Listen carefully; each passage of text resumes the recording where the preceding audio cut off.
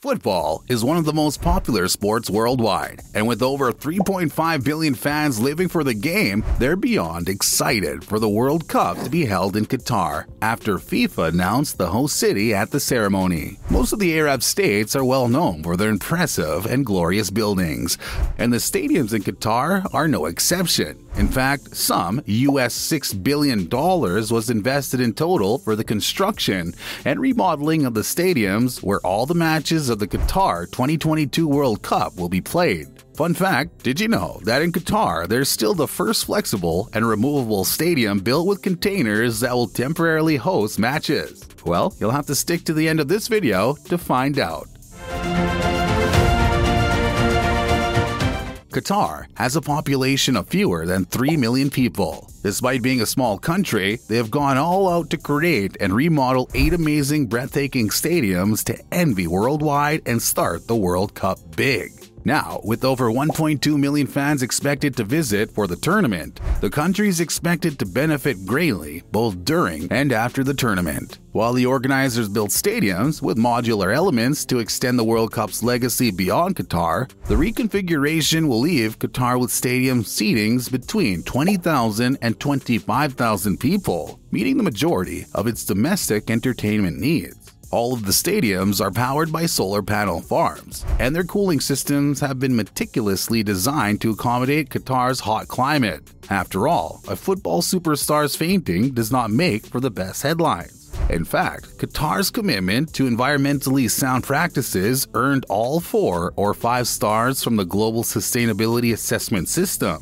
Everything is very impressive. In this video, we'll take a look at these 8 modern wonders, how they were made, how much they cost, and the incredible stories behind each one. Number 1. Bayt Stadium. With an investment of $697 million, it's perhaps the most recognizable football stadium in Doha, Qatar. It has a capacity of 63,000 spectators and was completed in 2015 after winning its bid to host the 2022 World Cup in 2010. Qatar set about building the stadium. The building drew inspiration from the traditional tent of the nomadic Bedouin people of Qatar, locally known as Bayt al-Sha'ar tents. The flowing fabric is echoed by the billowing walls. In the hot desert climate, such tents are ideal. The Bayt Stadium, on the other hand, has slightly more high-tech solution. A massive retractable roof will keep the interior cool in the scorching Qatari heat. The tent-like structure also provides shade for the pitch. The stadium's innovative design earned it several sustainability certifications, including a 5-star GSAS rank.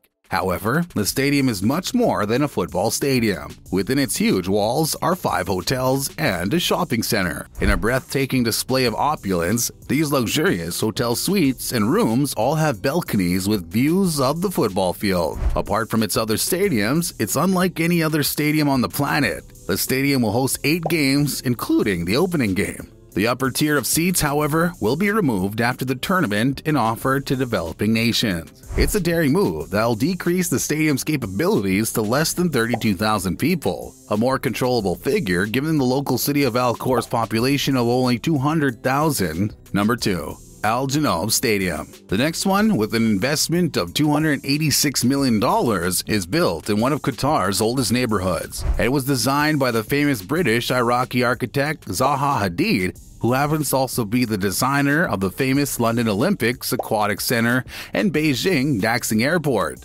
However, Zaha Hadid died in 2016 and never witnessed the version of her postmodern and neo-futurist design. The swooping frill curves of the building are meant to mirror the sails of traditional dhow boats used by pearl divers to weave through the tumultuous currents of the Persian Gulf. It's easy to see the resemblance. In fact, the curvilinear roof gives viewers the impression that they're on a ship. The boat beams that support the roof also look like a ship's hull. It's a lovely nod to the seafaring history of Al Wakra, where the stadium's located. It's also a retractable roof and a sophisticated cooling system that can lower the interior temperature to as low as 18 degrees. The 40,000-seat stadium was constructed as a part of a larger project, as are all major developments. The stadium was designed in conjunction with the new precinct to sit at the heart of an urban extension of the city, creating community-based activities in and around the stadium on non-event days, as explained by the architect. The sports center encompasses swimming pools, spas, a shopping center, a wedding hall, and schools, as well as sports facilities and restaurants. Number 3. Ahmad Bin Ali Stadium. An impressive stadium, which is also known as Al Rayyan Stadium, located in Qatar's former major arenas, is one of the cheapest stadiums built by the Qataris, with a price tag of $434 million, but no less breathtaking. The stadium is a masterclass of upcycling, with, in fact, almost 80% of the construction materials being reused, not that you could tell. The stadium features a huge media facade and a membrane that acts as a screen for the projection of news, commercials, and tournament information. Number 4. Al Thumama Stadium. Located in Al Thumama, a district of Doha, the stadium is just 12 kilometers south of the city center. The $575 million stadium is centered in a 50,000 square meter public park, brimming with greenery. Where the 20,000 seats are removed, a boutique hotel is planned and a branch-removed Espatar sports clinic. The stadium has an Arabic aesthetic. Its design is based on a traditional gafia. That's a woven hat that's popular among Arabic men. It is named after a native tree. Although it seems like an unusual design choice for a football stadium, it's still breathtaking and strikes a bold, elegant image of the Qatari skyline. The design of the stadium is so inspiring, it was awarded the MILLIONSIDE Architectural Review Future Project Award in the Sport and Stadium category in France. The stadium has already hosted 6 games in the FIFA Arab Cup 2021, including a final between Qatar and Algeria. Number 5. Education City Stadium. The city of Doha has been extremely proactive in planning for the World Cup, and it's clear that they put a lot of thought into infrastructure and transportation. With an investment of $724 million, the Education City Stadium is located just south of the city center. The stadium has a capacity of 40,000 fans. The stadium is nicknamed the Diamond of the Desert. A single glance tells you why.